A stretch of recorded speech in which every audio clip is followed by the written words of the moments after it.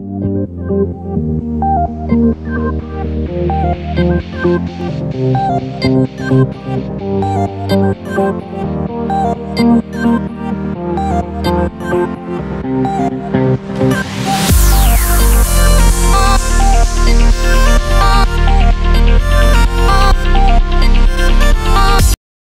is a story about a voice and a voice hearer.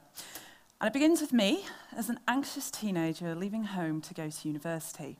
Now, these were happy days at first. I'd done well at school, expectations for me were high, and I eagerly entered the student life of lectures, parties, and traffic-cone theft. Now, underneath this veneer, I was actually deeply unhappy and emotionally insular, but I was skilled at hiding it. And it was with considerable surprise when I was joined in my second term by a new presence, a disembodied voice which calmly narrated everything I did in the third person. She is reading, she is going to a lecture, she is leaving the room.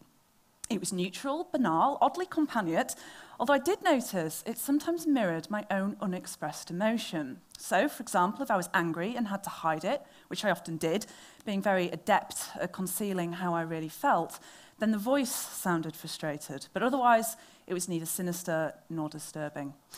Now, it was then that I made a fatal mistake in that I mentioned the voice to a friend, and she was horrified.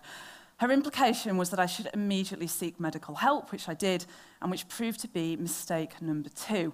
Now, I spent some time telling the campus GP about what I perceived to be the real problem: anxiety, low self-worth, fears about the future, and was met with bored indifference until I mentioned the voice, upon which he dropped his pen, swung round, and began to question me with a show of real interest. And to be fair, I was desperate for interest and help, and I began to tell him about my strange commentator. And I always wish at this point the voice had said, "She is digging her own grave." I was referred to a psychiatrist who also took a grim view of the voice's presence, subsequently interpreting everything I said through a lens of latent insanity. So, for example, I was part of a student TV station that broadcast news bulletins around the campus. And during an appointment, which was running very late, I said, "I'm sorry, doctor, I've got to go. I'm reading the news at 6. Now, it's down in my medical records, Eleanor has delusions that she's a television news broadcaster." Now, it was at this point that events began to rapidly overtake me. A hospital admission followed, the first of many. A diagnosis of schizophrenia came next. And then, worst of all, a prolonged and toxic sense of hopelessness and despair about myself and my prospects that tormented me beyond endurance and drained me through humiliation, helplessness, and loss of self-respect into a shadow of myself. But having been encouraged to see the voice, not as an experience, but as a symptom, my fear and resistance towards it intensified. And this essentially represented taking an aggressive stance against my own mind, and in turn, the voices increased. One voice became 12 and grew progressively menacing and hostile, setting me bizarre tasks, ordering me to harm myself as I grew increasingly demoralized and disempowered. 2 years later, and I had the whole frenzied repertoire: terrifying voices, grotesque visions, bizarre, intractable delusions. My mental health status had been a catalyst for verbal abuse, discrimination, and physical and sexual assault. And I've been told by my psychiatrist, "Eleanor, you would be better off with cancer because cancer is easier to cure than schizophrenia." I'd been labelled, I'd been medicated, and I'd been left. And by now, I was so tormented by my voices that I attempted to drill a hole in my head in order to get them out. Now, 6 minutes is not enough time to fully credit those good and generous people who fought with me and for me, and who waited to welcome me back from that agonized, lonely place. But together, they forged a blend of courage, creativity, integrity, and an unshakable belief that my shattered self could become healed and whole.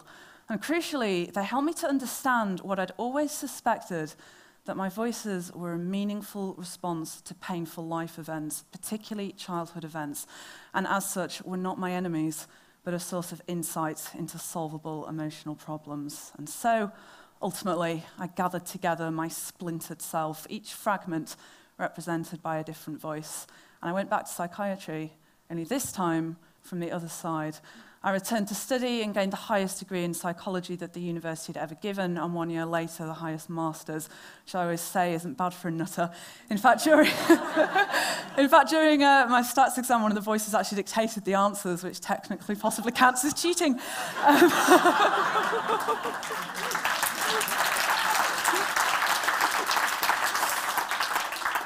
Thank you.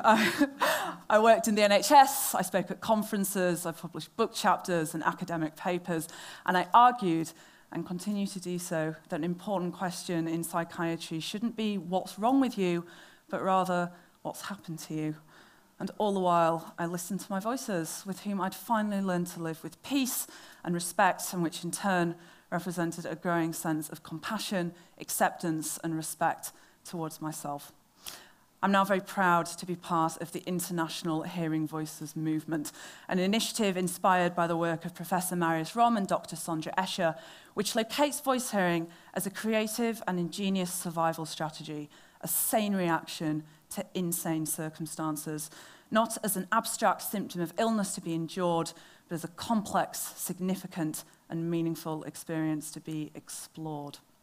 As Peter Levine has said, the human animal is a unique being endowed with an instinctual capacity to heal and the intellectual spirit to harness this innate capacity. In this respect, I would like the TED audience to be aware of two things.